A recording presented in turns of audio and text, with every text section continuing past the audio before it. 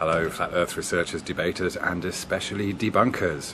Very briefly, think about that famous experiment where they drop a feather and a hammer in a vacuum, and those two objects apparently falling to the ground at the same speed is proof of gravity, right? Well, actually, it completely disproves gravity.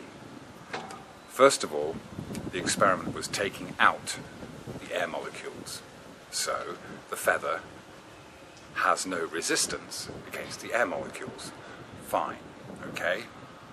Now, gravity is said to be an inverse square law, so that should naturally affect lighter objects much more readily than it affects heavy objects.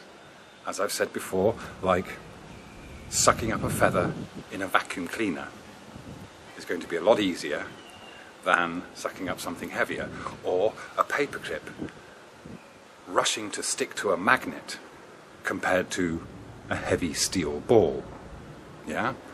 The magnet is going to attract the paperclip much more quickly and easily and make that paperclip stick than it will the steel ball.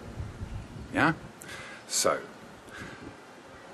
one of two things should happen if gravity were real when you drop a feather and a hammer in a vacuum.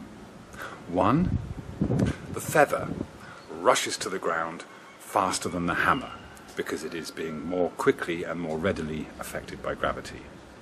Or, the same thing happens as normal with the feather. It floats and the hammer hits the ground first. Why? Because the usual excuse for gravity is that everything has its own mass and has its own center of gravity. So, in that respect, the feather, being very lightweight, having hardly any mass, should just float gently down to the ground, even in a vacuum. And the hammer should hit the ground before the feather, as normal. The only reason that the hammer and the feather fall at the same time to the ground in a vacuum is because you took the air out.